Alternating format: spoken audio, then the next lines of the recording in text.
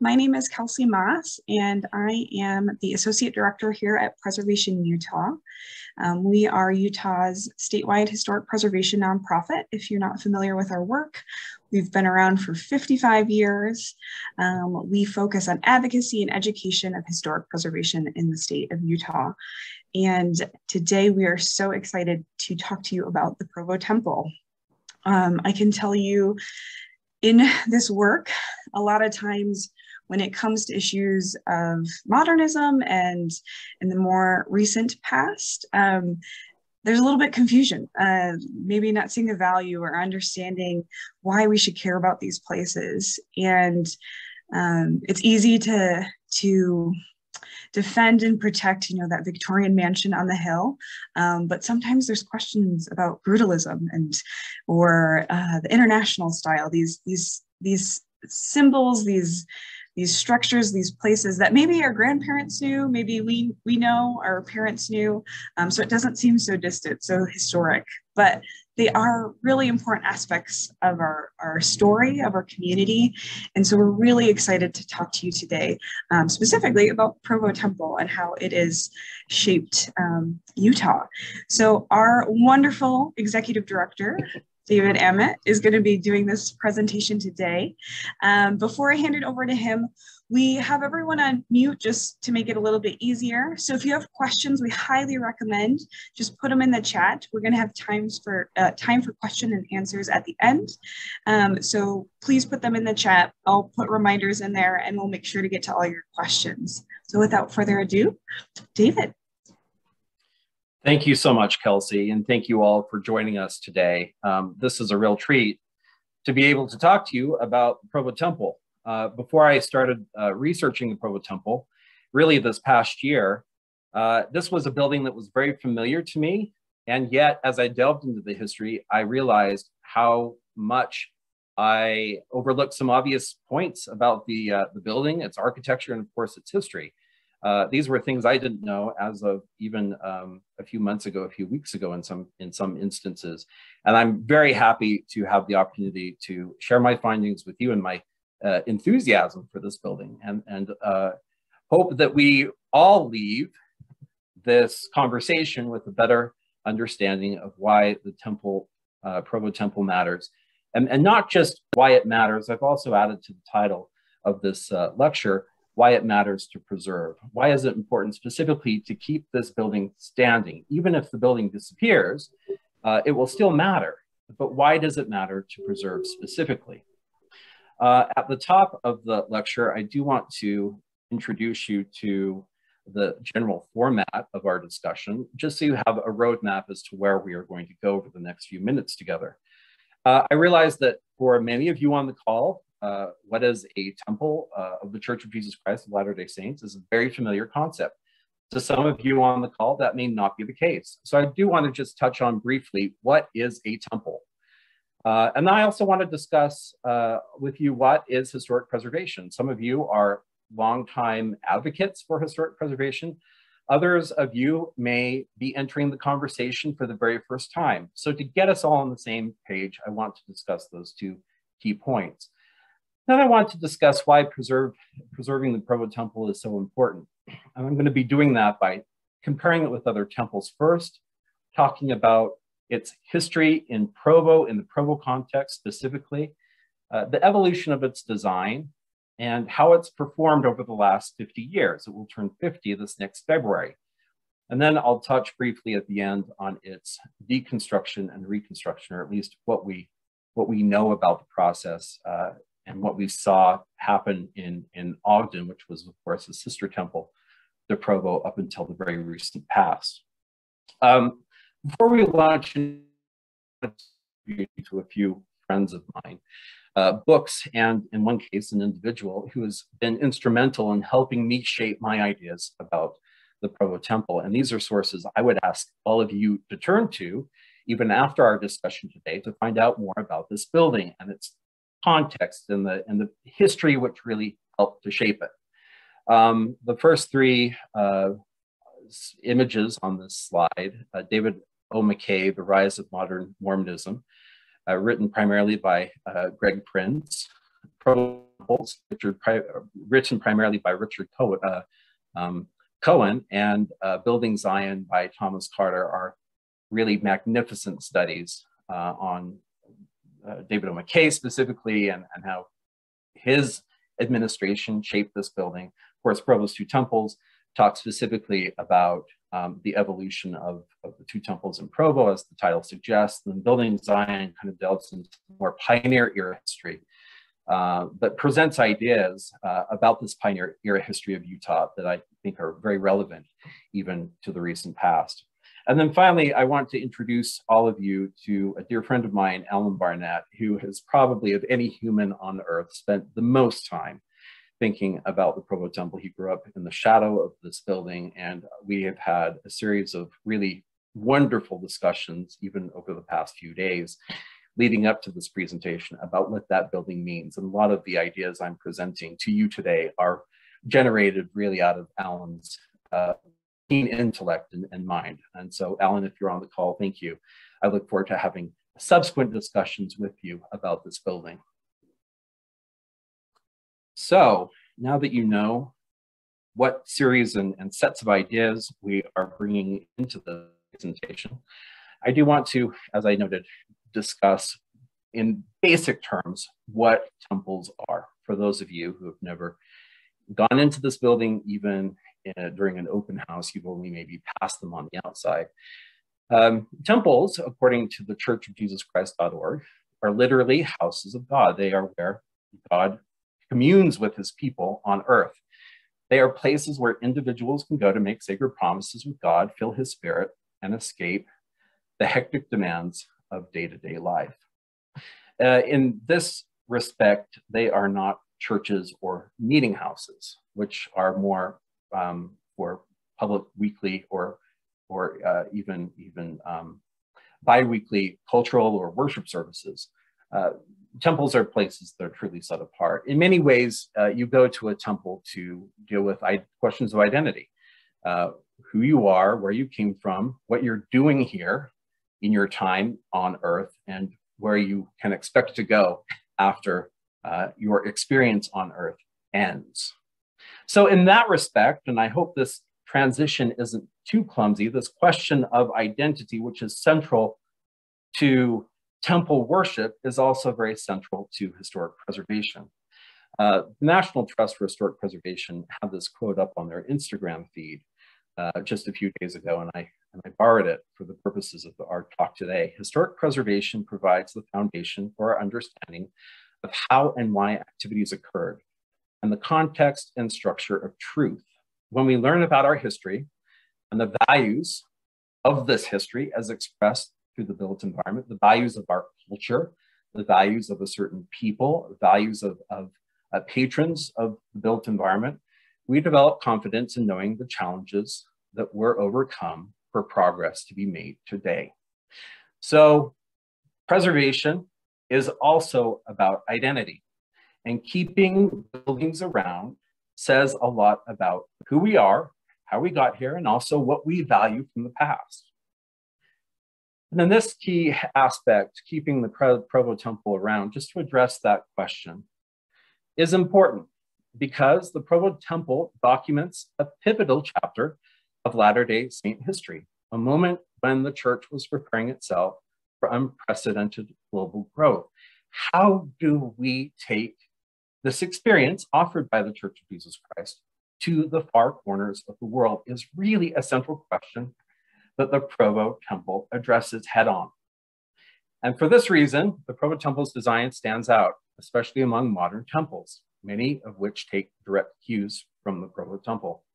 The architect of the Provo Temple, a man who I'll introduce you to more thoroughly in just a few minutes, a man named Emil Fetzer, said that after the Provo Temple was built, and the Ogden Temple as well, because these again were sister temples, there was a piece of the Provo Temple in every single temple design. And I think even though Emil Fetzer is no longer the head church architect, the same is true for temples that are being built even in 2021 and anticipated for the future. Even the temple that is designed to replace the Provo Temple owes a lot to this original building. If this temple can survive, that is, if the Provo Temple can survive, its unique building, this building's unique beauty will become more evident with time. Oftentimes we find in preservation that buildings go through what is referred to colloquially as an ugly phase from about 20 years to 50 years. They are deemed as disposable because their aesthetic or their construction doesn't accord with modern tastes or ideas. If buildings can survive beyond that, remember, the Provo Temple will turn 50 this next February. We can just get the Provo Temple through this, this proposed reconstruction, then I'm convinced that generations forward will appreciate these efforts that we take today to save this building. Generations moving forward will truly appreciate the unique beauty and the uniqueness of the building as a singular building now, as time moves on. Now I want to contextualize the Provo Temple in sort of the trajectory of temple design and temple building by the Church of Jesus Christ of Latter-day Saints. If you were to say to a historian who follows this conversation of Provo or of temple development, what are the three temples that matter most in the history of the church constructing temples? They would hee and haw about that question. They may say, well, every temple has contributed something to this larger conversation, the development of the specific type of building. But if you really held that historian's feet to the fire, they would say it's three temples that really have made a statement about the evolution of this building type and an evolution of temple worship generally. Those three temples would be, starting with the Kirtland Temple, the earliest temple that the Church of Jesus Christ of Latter-day Saints constructed in Kirtland, Ohio, because this, of course, is the first temple, and it's an experimental building in many respects. It's a new type of building for a new type of purpose. One thing I think that helped make this temple particularly palatable to the people who constructed it and the saints who worshiped in it was that the design was so familiar on so many aspects. The inside is unique in that it has essentially two meeting rooms, one on the ground floor, one on the second floor, and one up in the attic space. And these meeting rooms were unique in that they had, for lack of a better word, competing or facing pulpits. There was a stacked series of pulpits on a stacked series of pulpits on the other in both the lower meeting hall and the upper meeting hall. But beyond that, if you were to look at this building, particularly from the outside, you would see a building that was very familiar to you, especially if you lived in Ohio in the 1830s. This was a building type that had been constructed in New England and even the southern states out to the edges of the American frontier, what was then the American frontier, for decades, really going back into the 18th century. This is essentially a parish church. So this is where the conversation started, with this very familiar building type with a few modifications to acknowledge the unique purpose of the building. From there, the idea of the temple begins to evolve. We have the Nauvoo Temple, which was built in 1836, is when it was ultimately finished, that followed many of the same cues as the Kirtland Temple. This temple had a lot of large meeting rooms, but before the saints left Nauvoo, they had started to use the upstairs. What they did in the upstairs of the attic level is essentially drop curtains or sheets to put that space into smaller components. They had begun to use this attic space as a progressive type of experience. Each one of these curtain-defined spaces or volumes was used for an evolving endowment ceremony. And this endowment ceremony, which requires you, at least at this stage of time, to move from room to room, really crystallized in first sort of architectural way in the endowment house, which is a building that no longer survives, but was on Temple Square, where, as if I understand correctly, where the North Visitor Center stood until very recently.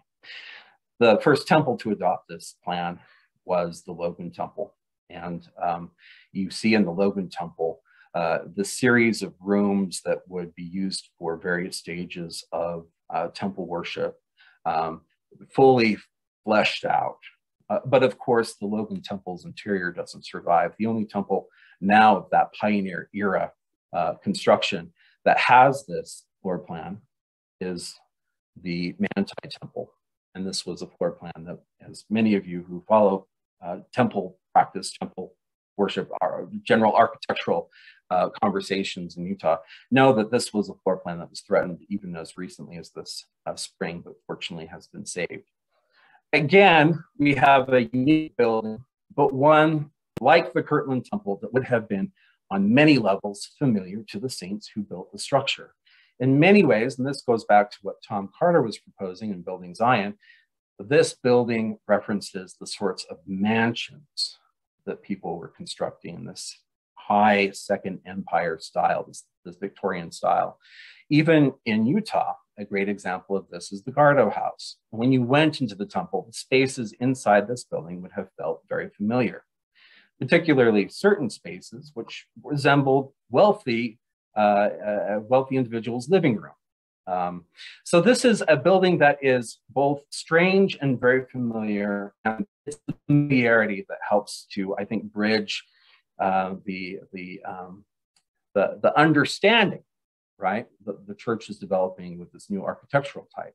It's this familiarity that helps people feel comfortable with this building, even as they go through it and participate in this evolving ceremony. Now, as we move into the 20th century, temples begin to evolve again in response to two essential concerns. The first concern is the desire of church leaders to make the temple experience a global experience.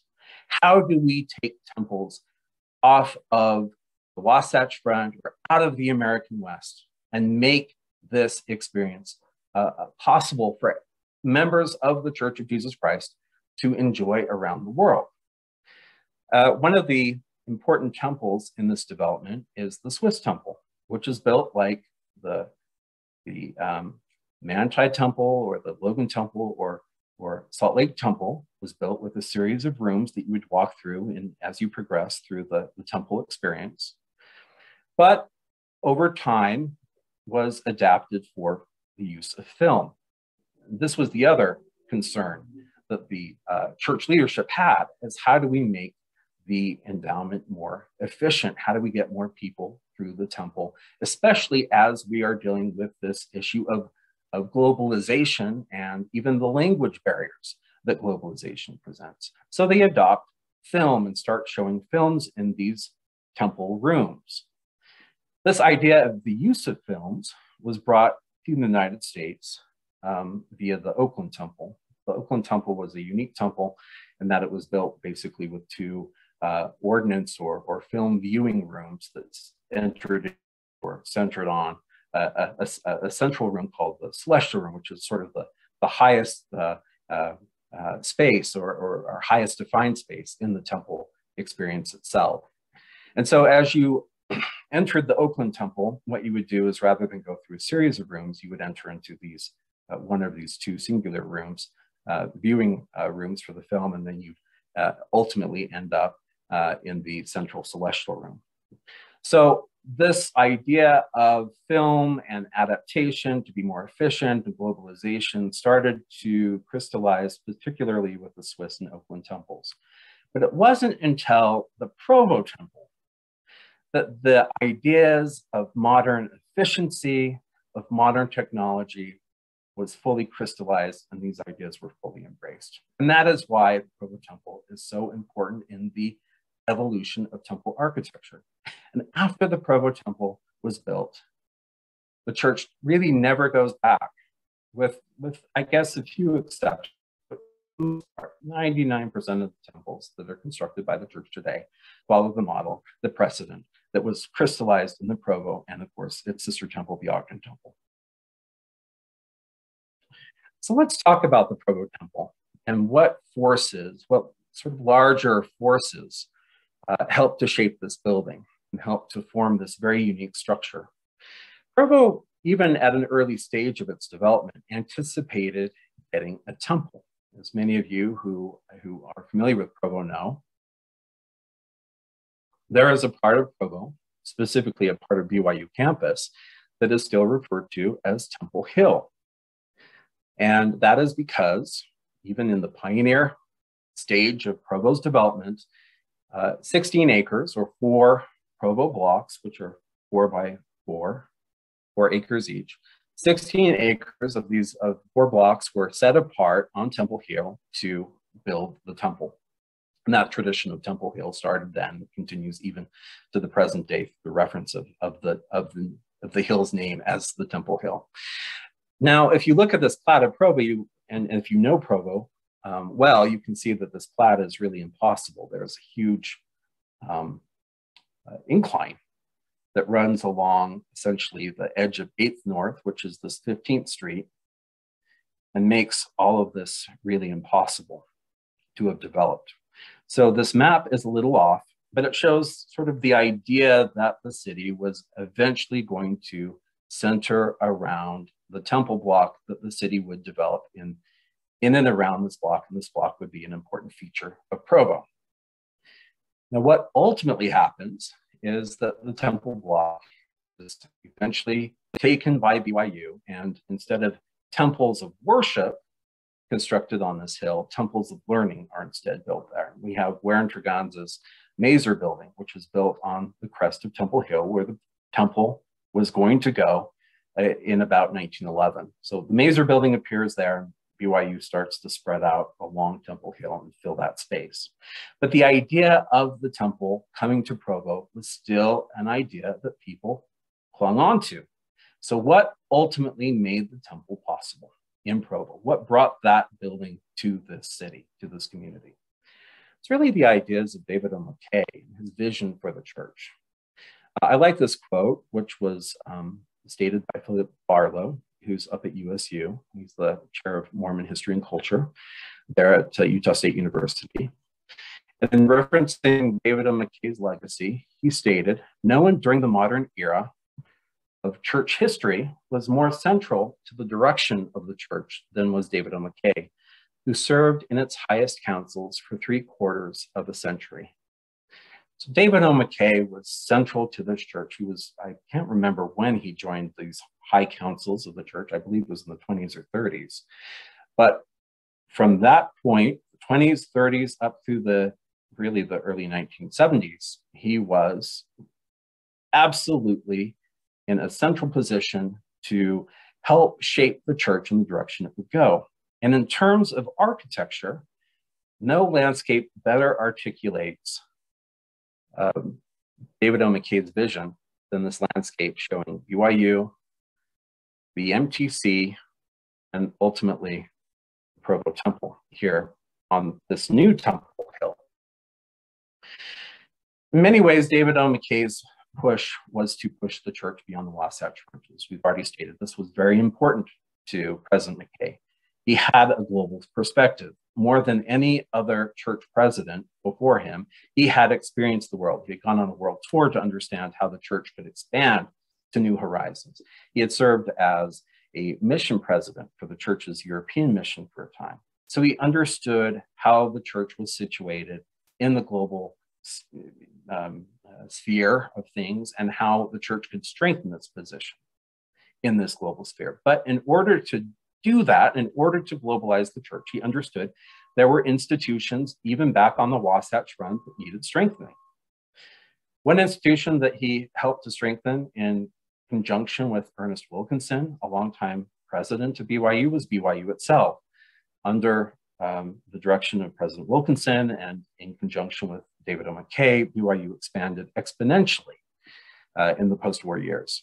David Amott was famous for asserting the idea that every member should be a missionary. He helped to institutionalize the practice of serving missions, especially for young men who were active members of the LDS Church. And so even in the 1950s, there was conversations about developing a language training center or even a campus where this language training would take place in Provo and associating a temple with it. And of course, David Amott was instrumental in shaping the Provo Temple. And when the Provo Temple conversation came up and was really pursued in the mid-1960s, it was this idea of experimenting with the idea of the temple as a way to solve Wasatch Front problems, but also to take the temple worship experience to the world. So that is where we get to the point where the temple starts to take actual shape and form. In 1966, David Amott approaches the young architect, recently graduated from the USC in California, about designing a temple. And he says, Brother Fetzer, I would like you to design an economical and functional temple for Ogden and for Provo. We can't continue to build huge monuments. We have to have temples that membership can use to do efficient temple work.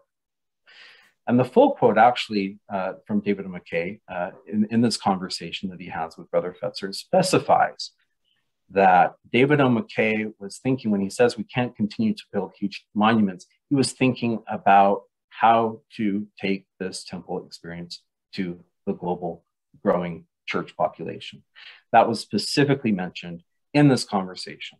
And so with these marching orders, Emil Fetzer then leaves David Amott's office and thinks about the temple for the next several days. And it was on actually a plane ride that Emil Fetzer takes to go attend to some church needs in Europe that the idea of the Provo Temple begins to crystallize.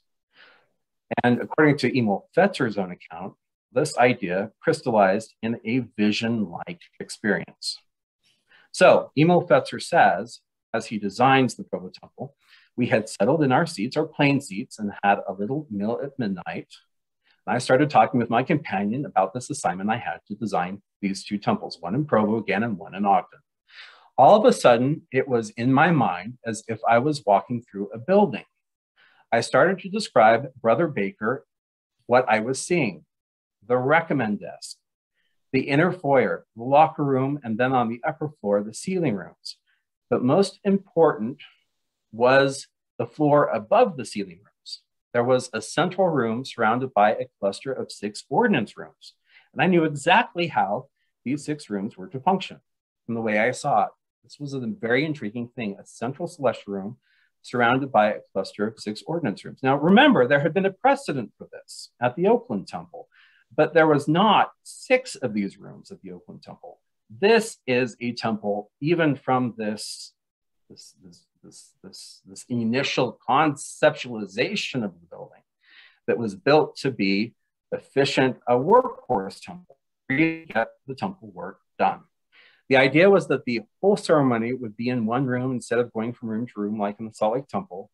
When I got home, I sat down at my desk, took a clean piece of paper, and drew the first line that eventually became the Ogden and Provo temples.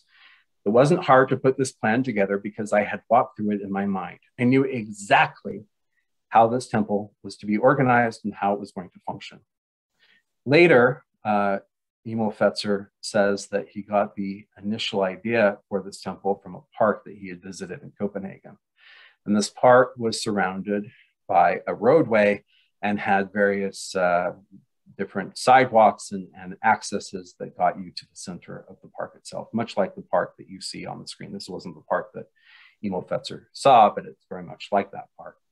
So this idea of a central hallway or passageway and various different compartments that ultimately based on a center was instrumental in this envisioning, this initial envisioning of the Provo Temple and Ogden Temple.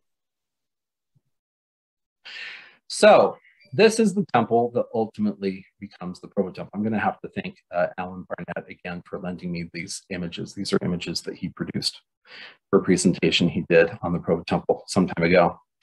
In the basement area was going to be the baptismal font being near the earth, which is a reference to the idea of dying in baptism, being brought back into life, to Christ-like life as a member of the church. So the baptismal font is at the basement level of the temple, along with mechanical, the laundry, and the cafeteria. And then you get to the ground level or first floor level. You have offices, the foyer, and locker rooms, the dressing rooms to prepare you to go into, on the second level, the ceiling rooms. And if you can bring up an image of the Provo Temple, these ceiling rooms are in that band of gold glass that sits between the podium level, that ground floor level of the temple, and the upper story, which is where on the third floor, you have the ordnance rooms and the celestial room accessed via a peripheral hallway. So again, like that park in Copenhagen, all of these rooms are accessed by a hallway that goes all the way around the building. And then the ordnance rooms allow for access into the center feature of this third story, which is the celestial room. This is a very novel, new type of temple. No other temple really has this basic floor plan. And in many ways, the floor plan follows the principles of modernist architecture, which is an architecture that is defined by the idea of form follows function. So again, you have the baptismal font, the dressing rooms, the ceiling rooms, the celestial room, and the spire, all in accordance. Oh, and I put this escalator in so I wouldn't forget. All of this is in accordance with modernist principles, which emphasize the efficient, the streamlined, and the technological. In between many of these floors, there weren't flights of steps, rather there were escalators as a way to bring just that extra dose, that extra portion of modern efficiency and mechanism into the temple itself, to make the building run even just that much more smoothly with the benefit of this modern technology. So we have a modernist temple now that is being designed according to these principles of efficiency and maximum use, and the idea of bringing this temple experience to the world through this new floor plan inspired by modernist principles. Just to sort of flesh out what these modernist principles are even further, we have, of course, the idea of form follows function. We also have a stress on making the structure visible, simplicity of form, which is a source of pleasing aesthetic. It's not too goopy and gaudy and frosting-like. Rather, it's streamlined and easy to understand and beautiful.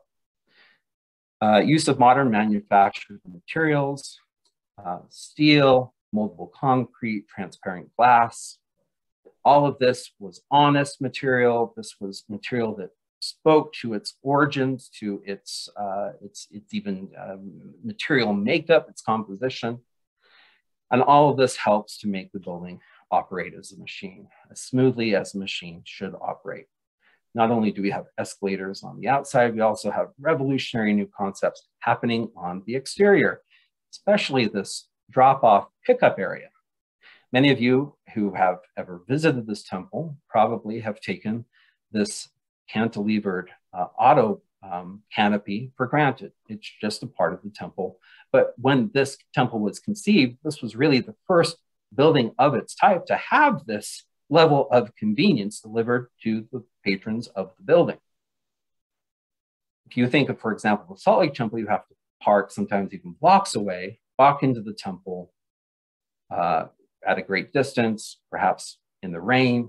Here, of course, in the Provo Temple, you can drive up and let people off even directly in front of the doors, and then park your car and have a quick walk into the building. So even on the exterior, you have this efficiency, this modern technology being incorporated, the technology of the automobile, for example, not just on the inside. And of course, all of this I want to contrast to the Salt Lake Temple, just to help you appreciate how novel and new all of these ideas were. The Salt Lake Temple was developed basically from the outside in contrast with the Provo Temple, which was from the inside out. I think it's interesting to compare the envisioning of the building as experienced by Emil Fetzer in the case of the Provo Temple to the envisioning of the Salt Lake Temple as documented by Brigham Young.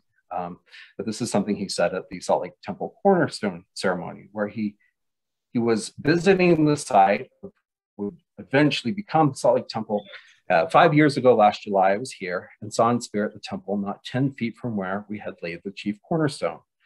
I have not inquired what kind of a temple we should build. Why? Because it was represented before me. I have never looked upon that ground, but the vision of it was there.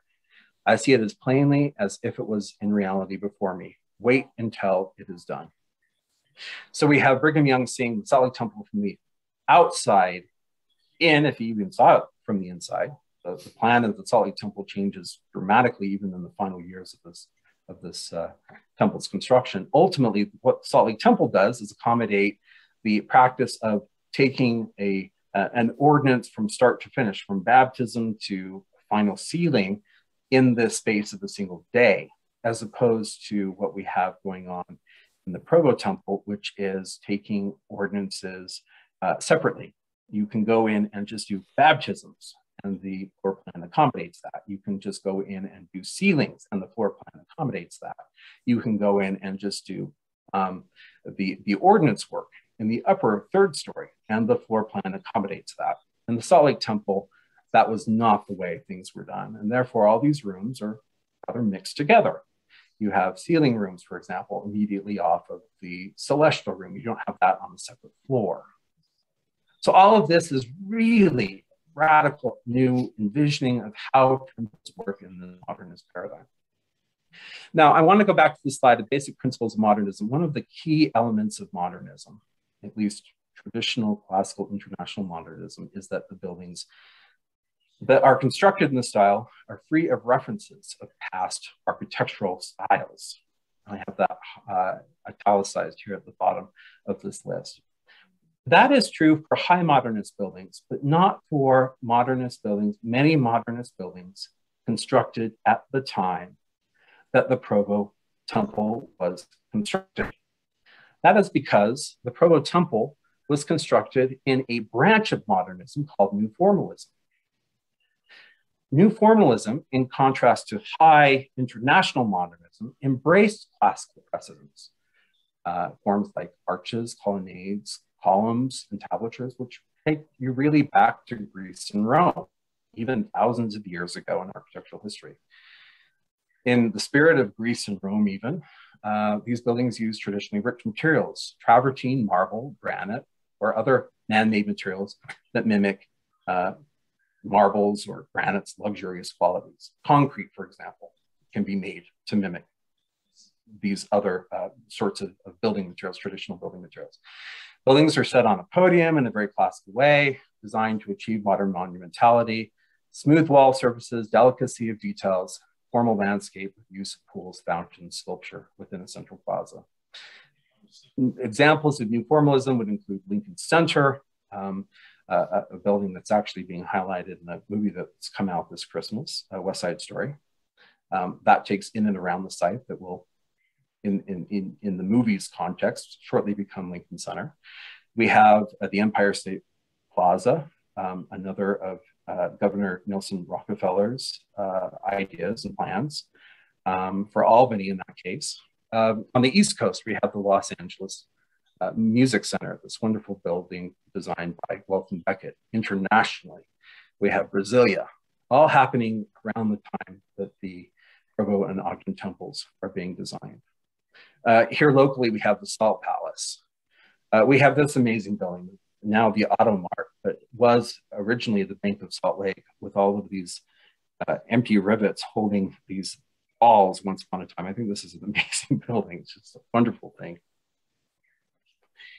And then even in Provo, we have elements of this New Formalism being introduced elsewhere beyond the temple. One of my favorite buildings in Provo, which of course is no longer standing, is the Winter Garden Ice Creek, designed by BYU engineering professor Arnold Wilson. Many of you will remember this as the Reams boot barn, I think it was, right before it was demolished for much of its life. So the Provo Temple and the Ogden Temple were very much in this context of New Formalism. They were buildings that embrace the future enthusiastically. And that's one of the things I think you can feel as you look at the Provo Temple and the former Ogden Temple. You can feel the enthusiasm and the excitement about the future in this space age, but they also embrace the past. And they straddle the past and the future in this unique way. One thing I do want to highlight, especially in relation to the Provo and Ogden temples, is this last item on the list, the delicacy of details. I think a lot of these new formalist buildings are meant to be absorbed by quickly passing in a car. Because this is, of course, an age which loves cars, and automobiles are being embraced right and left, even to the point where, you know, they are accommodated in the pickup and drop off of the Provo and Ogden temples. But if you drive past these buildings in a car and take a look at them while speeding by at 40 miles an hour, you miss so much of what made these buildings not just interesting from a distance, but really delicate up close and engageable. So here we have the Ogden Temple, and just to highlight some differences, the architectural differences between the former Ogden and the Provo Temple, especially as we get up close. In the Ogden Temple, we have these wonderful flat panels that were ornamented by, I don't know what to call these except for dentai or teeth-like designs that came down that came down the sides of these panels, and then of course decorated the top of this podium on which the upper level of the temple sat. Then you have these exquisite grills made out of these classically modernist forms, these parabolic arches, which interlaced and interwove as they went down the building. You can imagine how this building, especially with the passage of light, would change. The texture of the concrete would change as you looked at it with the passage of light. In some parts of the day, these dentai would be highlighted. In other parts of the day, they'd be in shadow. The building was always at play. Of course, you leave the drum where the ordnance rooms were, and you go up to this beautiful spire made of parabolic scoops. And originally, of course, this was all in gold, and it just sort of cascaded up in this exciting and engaging way. Originally, the temple did not have an angel Moroni. It was proposed to have an angel Moroni, at least per this architectural drawing. And if you can make out the angel Moroni that was proposed for this temple, you can see what a wonderful bit of sculpture this is. It sort of extends naturally out of the spire itself, and then becomes this obtuse-like triangle with the second obtuse-like triangle extending out, forming the arm and the horn. It's a beautiful, beautiful piece of sculptural architecture and art. So that's what the Provo Temple or the Ogden Temple was all about. If you go to the Provo Temple, again, you can drive by, set into a field. In many ways, the setting of the Provo Temple is much more successful than the Ogden Temple, because it's set so far above and beyond other buildings that might compete with it, unlike the Ogden Temple, which was set right down in the city itself. The Provo Temple, and if you drive by and look at it quickly, you do not fully register this building. It's only on close inspection that you see the lovely forms that Emil Fetzer introduced into the building itself. He uses, instead of the parabolic arch, what is most pronouncedly used on the Provo Temple is this lancet arch, or this medieval Gothic arch, which of course is appropriate for a building of spiritual purpose, because by using this arch, this motif, you are connecting this modernist building, this future-looking building, to a deep, rich past. This lancet type arch is used on the lower windows. I'm sorry, I do not have a better picture of these windows. I meant to take one, but these windows are absolutely beautifully designed. It's one of the highlights of the building. So next time you approach this building, I hope you all have a chance to do so. Look at these windows on the lower podium. They introduce this arch, and then the arch is carried through in this repeating way up through the drum. These wonderful cast concrete domino-like things that peel off softly. They sort of flare out at the very top, which creates sort of a lovely form, which then takes you up to the spire, which also has, in a very subtle way, these arches. See these pointed arches that go all the way up. And then, of course, you can imagine the spire with a similar angel Moroni to the one that was originally designed for the Ogden Temple. It was exquisite, even without the angel Moroni. The spire was really exquisite. Now, instead of using these parabolic scoops, we have sort of a fountain-like effect with with these arches leading up to these sort of cascading concrete forms, or actually, I guess the spire was made of cast aluminum, is what I understand, that sort of bubble up to the very top. Now, of course, the Provo Temple is not universally embraced. We have some people who think it looks like a spaceship, even at an early stage of its history. We have this Pat Bagley cartoon that makes that point. Some people think that it looks like a bank. On the more sort of reverential side of interpretation, we have other people that compare it to a flower, like a lotus flower, with a steeple forming the golden center and the petals falling out from that center. And then, of course, we have the narrative that it represents, the pillar of fire by night and the cloud by day, going back to the Old Testament. And what's wonderful about this building is that all of these interpretations are correct.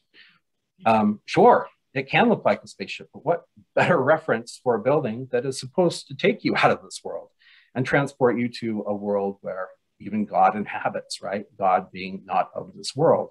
It does look like a bank, you know, in many ways, because a lot of banks, including this one in Salt Lake, the Zion's Bank, were designed in this new formalist mode of architecture. And they were designed this way to stand out, to be prominent in the landscape. So that is entirely appropriate. Yes, it could be a flower, and it also could be this cloud and pillar of fire, going back to Old Testament themes. So yes, it could be all of this. And that's one of the wonders of this building, is that it is open to your interpretation. And no interpretation is wrong, no interpretation is right. It is left up for you to decide, to conclude what this building is all about, which is not what all buildings allow people to do. Allow the buildings, especially of a religious nature, impose a certain idea or a concept on you. But this temple leaves it open, which I think is one of its greatest assets. So how did the temple perform? It performed incredibly well. From the time the new temples opened, being of course Provo and Ogden, they were very busy. During 1973, the first full year that these temples were in service, 60.5% of all ordinances worldwide were performed in the Logan, Ogden, Salt Lake, Provo, and Manti temples. 17.7% of the church's total was performed in the Provo Temple alone. For the next quarter of a century, the Provo Temple led the church in the total number of the endowments performed for the dead, even when the estimated participation from Brigham Young University and nearby missionary training centers were subtracted. There's a wonderful story that even early on, the numbers of ordinances that were performed in the Provo and Ogden temples were taken before the church leadership, the church presidency and members of the Quorum of the 12. And they were actually dismayed to hear that the Provo and Ogden temples were performing so well, because in many ways it reduced the importance, the prominence, the supremacy of particularly the Salt Lake Temple, which had long been sort of the temple that represented the center of the Mormon faith. So we move 50 years into the present, or nearly 50 years in the case of the Ogden, 50 years, of course, in the case of the Provo. Mormon Temple in Ogden to get a makeover. Goodbye space age design. Now we will know what the Provo Temple will look like. So the Ogden Temple was, of course, made into a new temple, and the Provo Temple, as was announced just a few weeks ago, will follow suit, unless, of course, plans change. What does this really look like? Here are images that were made available to me, again, courtesy of Alan Barnett. Thank you, Alan. That shows the Ogden Temple fully intact, and then how the building was deconstructed. All of the paneling was taken off. Here we have the spire lying in heaps, much like a column from ancient Greece or Rome. And then finally, the core of the building as reduced down to what was ultimately used in the reconstruction of the building. And I imagine the same process or something similar to this will happen with the Provo. Now, why does Preservation Utah, why do I, on a personal level, think that this is sad? It's because, and this shows sort of the evolution of the Ogden Temple to its new incarnation. This is what it looks like today, which is a design that's really derivative of temples that the church was putting together in the 1990s, such as the Bountiful. And of course, this is what the Provo Temple will look like, unless plans change, of course, in the near future. Why is this sad? It goes back to the thesis of this presentation. The Provo Temple documents a pivotal chapter of Latter-day Saint history, a moment when the church was preparing itself for unprecedented global growth and trying to understand how to make that growth possible, especially in terms of temples, right? This pinnacle experience of being a member of the Church of Jesus Christ of Latter-day Saints. The Provo Temple design stands out, especially among modern temples, many of which take direct cues from the Provo Temple.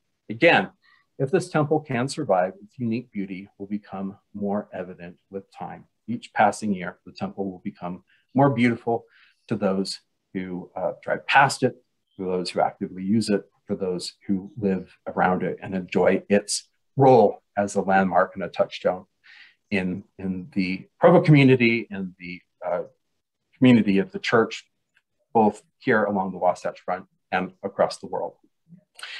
So that is how I'm going to conclude my lecture today. I'm also going to remind you that if you would like to contribute to the effort to save the Provo Temple, this is taken from our Instagram post of yesterday. We ask you to send in comments saying as much to Mr. Juan Becerra. He's a wonderful member of the Church Community Relations Department, and he has been designated as the one to take comments from the general public regarding this new Provo Temple design. And I've included his email there on the screen. But with no further ado, I see I've talked a little bit over my time. I'm sorry I went 7 minutes over what I planned, but we do still have time, of course, to address any questions from the audience. And I welcome those questions and your further comments and insights. Thank you so much, David. This was illuminating. And yeah, we did have some questions within the chat, so I'll just hop right in there. And we did have a very important comment that you forgot. One analogy is it looks like a birthday cake. So. Oh, of course. Yes. Thanks for the reminder, lest we forget. Yeah. I will say that's not wrong.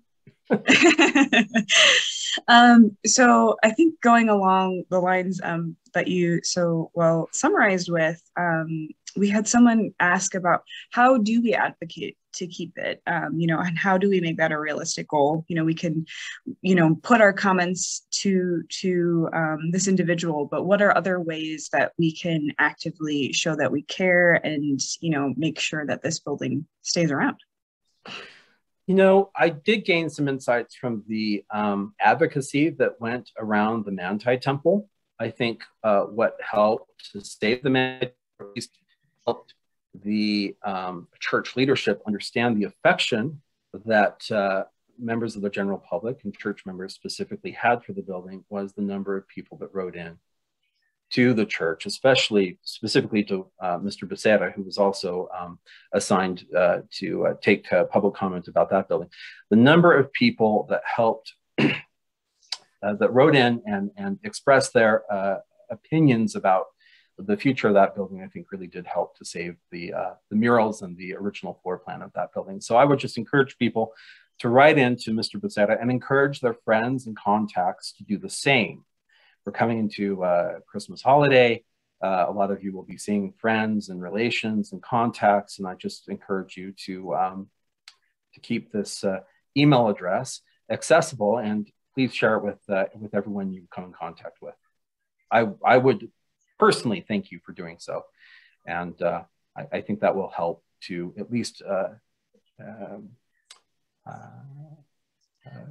change maybe even the internal narrative that the church has about this building, which is that most people find it ugly or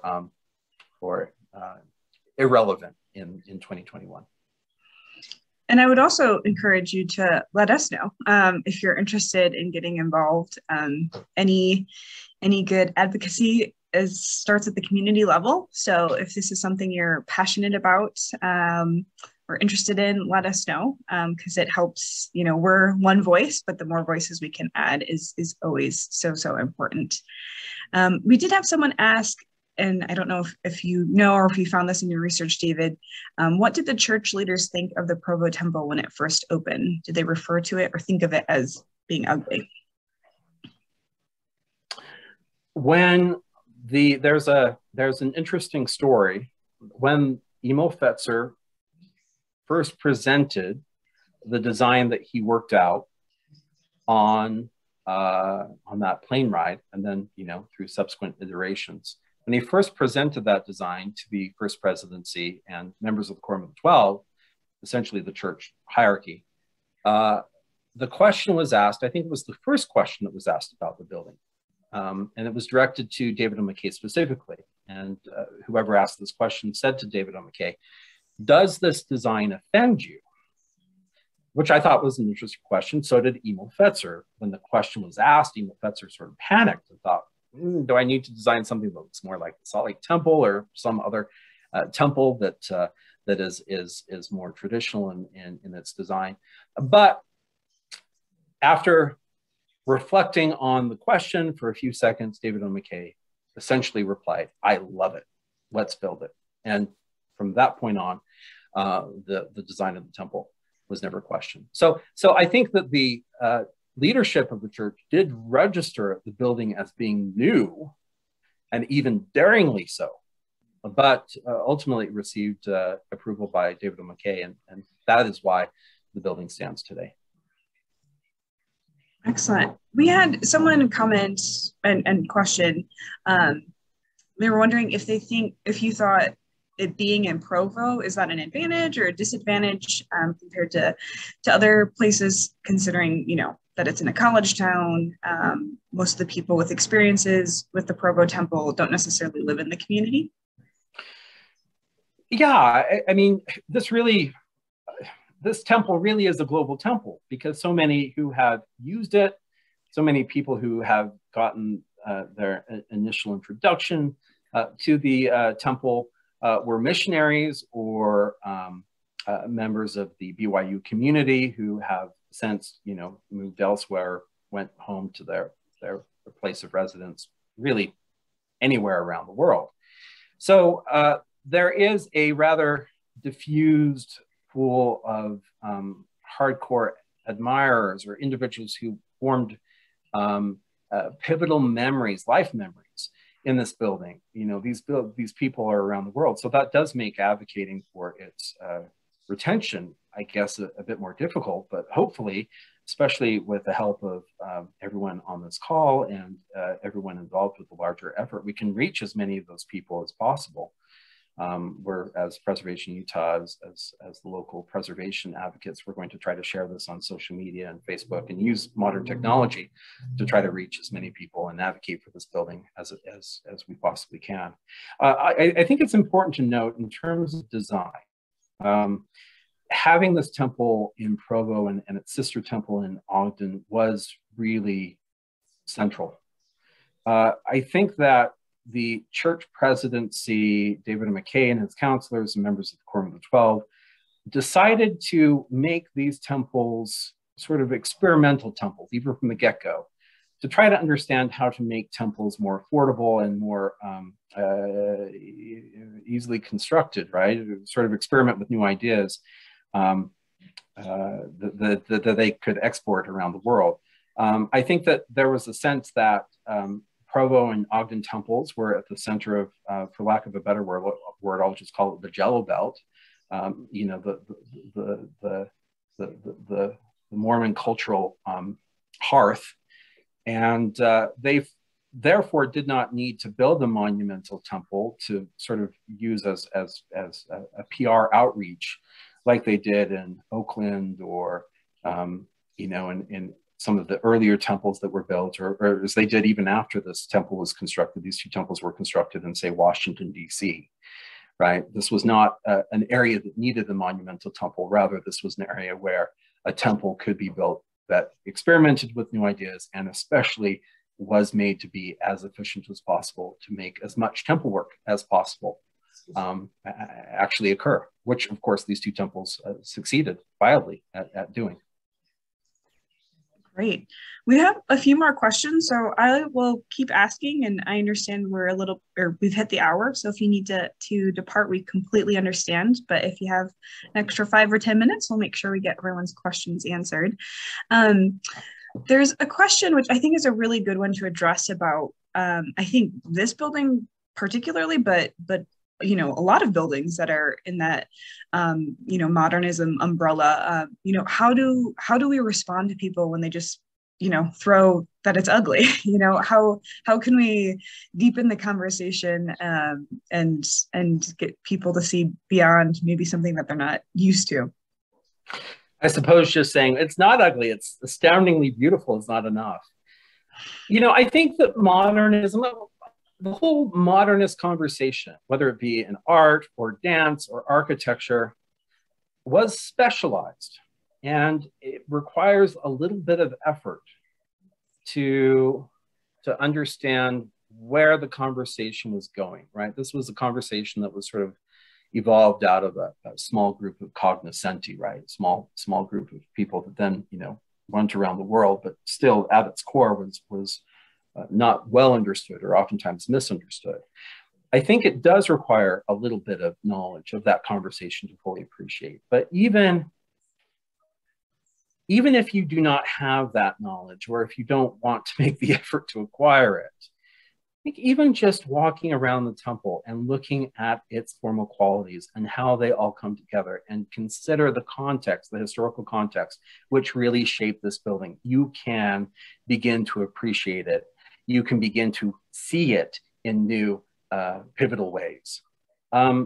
If you understand what the church was trying to do with the building, and you understand even on a formal level how the building was made to work, and even those fine details, if you just observe those, not just drive past the building at 40 miles an hour for a few seconds, but actually take the time to get out of the car and just look at the building itself, its secrets will reveal themselves and its wonders will become more apparent, and you will gain a new appreciation of the building as a work of architecture, as a work of religious devotion, as an expression of religious devotion, as a landmark and touchstone, as I said before. That would be my recommendation. Understand the historic context. You can always share that with people, and then just invite them to look at the building, walk around it, especially set against the white snow like it is currently. Just a beautiful building. One thing I also love about this building, and I happen to live close to it, is it does not block the views of the surrounding canyons and mountains. It sits, especially now that its landscape has matured around it. It sits beautifully in its setting, and it's really just a wonder. I mean, that would be my suggestions as far as approaching people who consider it ugly. They just have not spent much time to really think about the building, and I've encouraged them to do so. Yeah, and I think it's a wider conversation too about modernist buildings in general. Of I think we don't appreciate what we have until it's gone. I think there are a lot of buildings today that we think are gorgeous, these amazing historic buildings that shape our landscape that were once thought as ugly too. As David mentioned before, we're kind of on that precipice before it's considered historic enough. So reminding people that we are quick to demolish, and it's very easy to tear down, very hard or impossible to bring back. We had some other questions about, let me see. So someone said preservation is obviously the goal here, but if that's not possible, a final formal documentation should happen. Would any intensive level survey be a good way to document the temple? I would, if it is to be reconstructed, I would love to see that intensive level documentation happen. I especially with buildings that are demolished by the church, I do wonder if it does take a while, maybe even several years, for that documentation to actually become available, if it happens at all. you know, a lot of these conversations are internal, and a lot of these conversations not, you know, really get aired in the public forum. So what the church plans to do as far as documentation, I don't know. I would love to see that happen. I would also love to see that documentation, if it does take place, to be made available to the general public sooner than later. But of course, I don't know. I don't know what the church has planned as far as that is concerned, that question. Yeah. We did have someone ask how to get in touch with us. That's super easy. David is our contact for this. So it's just david@preservationutah.org. And I've put that email in the chat. We also had someone ask if we're recording this. We are. We will get it out probably on Monday, depending on how speedy I am today. Maybe it'll go out today. But since it's a Friday, who knows? Yeah. All right. We had a question about someone heard that it would cost more to restore the temple than to just tear it down and rebuild a new structure. Do you know if that's the case? You know, like with so many things, the church doesn't share numbers on these sorts of projects. I will say that I do know, and it's documented, that the church invested even as recent as maybe 7 or 8 years ago in securing the foundation of the buildings in the case of an earthquake. So that work has happened in many ways. Therefore, you can consider this building half secured against the eventuality of an earthquake. Why they decided to essentially demolish the building, reconstruct it, whatever you want to say, after that work had been done, I'm not quite sure. I mean, as recently as again, 7 or 8 years ago, they had spent funding on marble floors where there was once carpet in the high traffic areas. They had gilded elements of the building that had not been gilded before. It seemed like as of even just 5 or 6, 7 years ago, the church was investing in this building in a way that suggested they were interested in keeping it. I'm not really sure what happened, what internal conversations took place between that point of time and the present point of time to lead the church to the conclusion it needed to be reconstructed. I do know that a lot of other temples are being reconstructed. Essentially, all of the historic temples have been or will soon be reconstructed. So I would like the church to consider this as one of the pivotal historic temples, which they don't seem to have placed in that category. They don't seem to want to do or be willing to do. I can't guess why, but that is what ultimately we're advocating for, is that the church treat this historic temple much like they have treated the Mesa, Arizona temple, Salt Lake temple, of course. St. George has been recently or is undergoing a reconstruction. So to put this temple in that category of buildings that merit the effort. And I would also comment, I wouldn't be a good preservationist if I didn't mention this, but you know, building costs are one thing, and restorative costs, but the carbon footprint of a building, often that is not accounted for. Rarely is it accounted for, and that's a lot of money. How much money do we end up paying in the long term for demolishing buildings? So that's another account or another cost to account for. We had a question about, are you aware of any formal efforts to celebrate the 50th anniversary of a temple, and could, you know, this be a way to help preserve it if there is any sort of birthday party at the birthday temple? Well, we have thought of doing something, of course, at Preservation Utah. What those celebrations might be from out of our office is still something that we're sorting out. I don't think the church has any plans to celebrate the 50th anniversary of the temple, which I believe falls, the dedication date is in early February.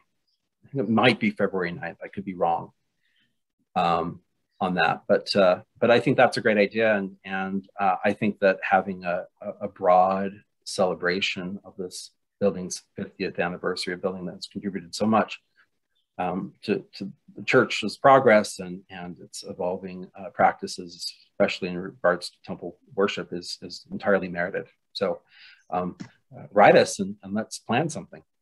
Yeah. And as a reminder for those on part of the conversation, 50 years is the mark for when buildings become eligible to be listed on the National Register of Historic Places. So it is kind of a standard benchmark within the preservation community of when something's considered old enough to be further recognized. We did have a question, other than the Ogden and potentially Provo temples, are there any other temples that have been completely, I would assume, like demolished and then rebuilt? I mean, aside from the Nauvoo temple, no. And I think the church's use of the word reconstructed is telling. You know, really, if you look at those pictures of Ogden, probably would have been easier for the church just to have completely demolished that building and started over. I think there's this general hesitancy, even with the building that may not be fully embraced by church leadership, to demolish what has been considered for upwards of 40, 50 years as a house of God. Hence the approach of reconstruction. How economical reconstruction is, as opposed to just outright demolition, is debatable. Of course, I don't know those numbers, only the church would, or how much all of that would compare to a restoration of the building, a further seismic stabilization of the structure. I don't know. But there does seem to be, it is interesting that the church takes this approach of reconstruction as a way, I think, probably on some high level, to avoid talking about demolishing what has been a house of God, keeping at least a core of it and letting it continue onwards. I think it's interesting, as far as I understand, on the cornerstone of the Ogden Temple, even though that building was essentially taken down to the studs and beyond, it still has the date of 1971. So the church, in their own calculations, sees the building as being a continuous sort of statement, religious and architectural, from 1971 up to the present time, even though, of course, it underwent this, you know, extreme transformation. Great. We had one last question, I think, before we'll conclude. And this person was just wondering to talk about the temple's unique design a little bit more. So the pillar of fire and the cloud that the children of Israel followed to the wilderness, if you knew the reason behind including that. Well, I think it's a lovely image. Now, having said that, I'm not confident that that was an image that Emil Fetzer, the church's architect, or other people who worked on the project intended. I think that was something that came after the building was built, but it's entirely appropriate to see the building as that. I know many people have interpreted it, the building, as an expression of that passage from the Old Testament over the last 50 years. And I think it should continue.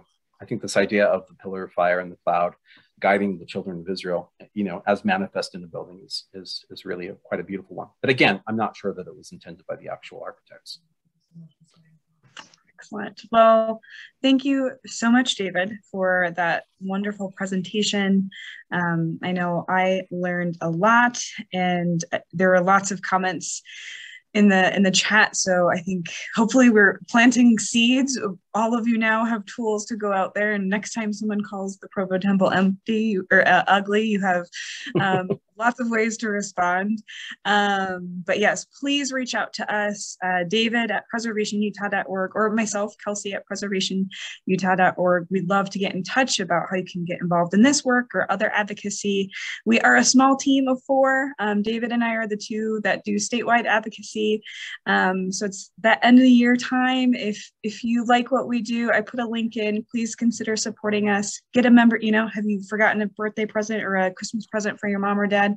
Perfect gift, membership to Preservation Utah. But that being said, thank you so much for being here. We'll get this presentation out to you all so you can share on our YouTube channel. Stay safe, enjoy this snowy winter wonderland, and have a wonderful weekend. Thanks so much. Thank you all. We really appreciate you participating in this event. Take care. Happy holidays.